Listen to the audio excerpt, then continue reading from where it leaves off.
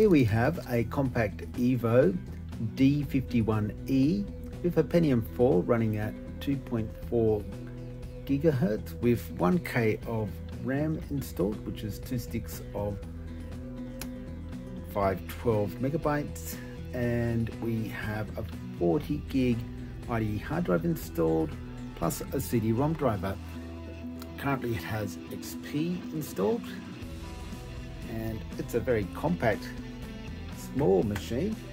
It has the ability to sit flat on your desk. It also has feet if you want to stand it vertically.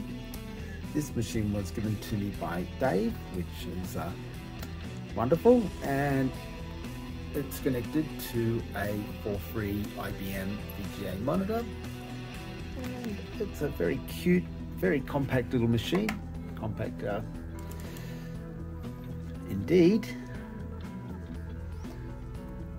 And the Pentium 4 is reasonably nippy, and I'm very pleased with this machine, and I really want to thank Dave for giving me this machine.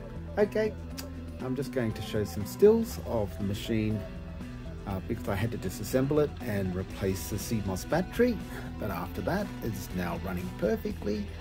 Still some issues with some of the drivers for the Ethernet port and sound, but I'm going to investigate and see what I can actually find online later. Okay, thanks for watching, and we'll catch you next time.